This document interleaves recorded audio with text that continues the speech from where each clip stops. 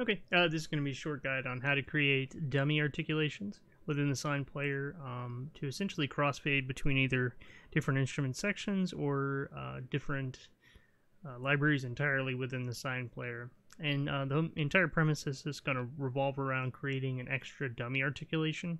In this case, I'm going to use a sustain, and you're going to make that articulation silent on the one that you don't want playing when crossfading. So in this case, I'm going to add 2 sustains, just to show a short example of sustains.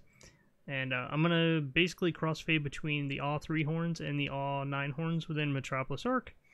So I'm going to add 2 sustains for the AW3 first.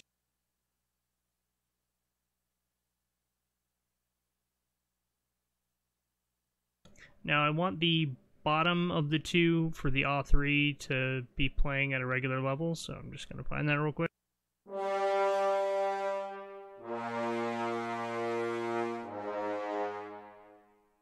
Now I'm going to go to the second sustain, and this is the dummy articulation.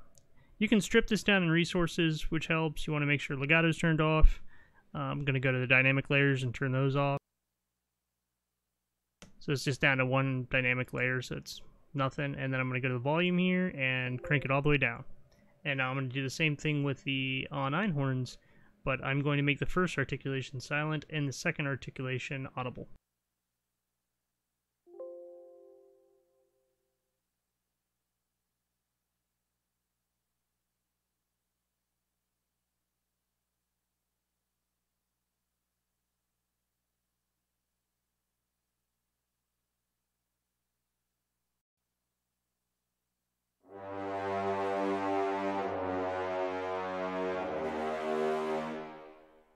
Sounds about right.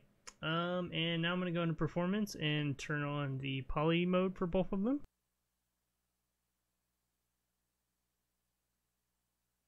Setting it to crossfade.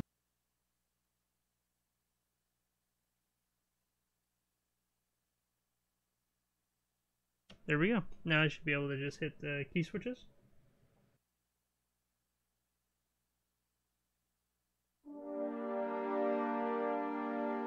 So this is the AW3, and then I'm going to fade into the AW9.